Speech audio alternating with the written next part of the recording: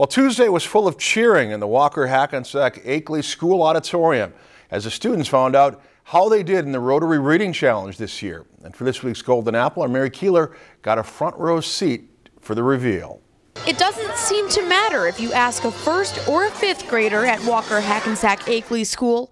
They have no problem telling you what they like about reading. Like that you get to look at the pictures, how much detail there is on the pictures. I like that it takes you into the story. When you actually get into a book, it takes you inside the story. And they know what kinds are the best to read.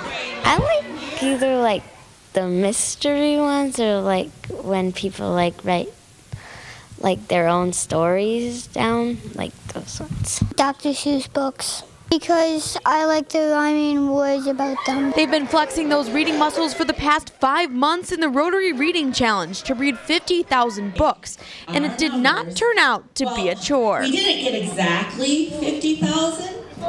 We got 53,200.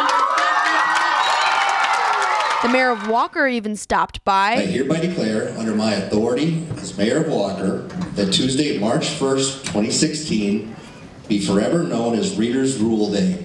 And their success with the challenge even caught the eye of Governor Mark Dayton. I declare, under my authority as governor of the state of Minnesota, that Tuesday, March 1st, 2016, will forever be known throughout the Walker-Hackensack Akeley School District as Rotary Reader Day, and that this message serve as congratulations to the students of Walker-Hackensack Akeley Elementary School for a job well done. After a few quick cheers and some fun with the school mascot, the students headed back to class with a sense of accomplishment. Pretty proud of our school because I never really thought about how much the kids would read and stuff, but seeing that we got the challenge done, that it's kind of cool seeing that we actually did that as a group together.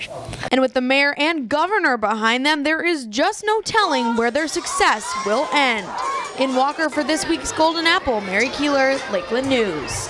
If you've enjoyed this segment of Lakeland News, please consider making a tax-deductible contribution to Lakeland Public Television.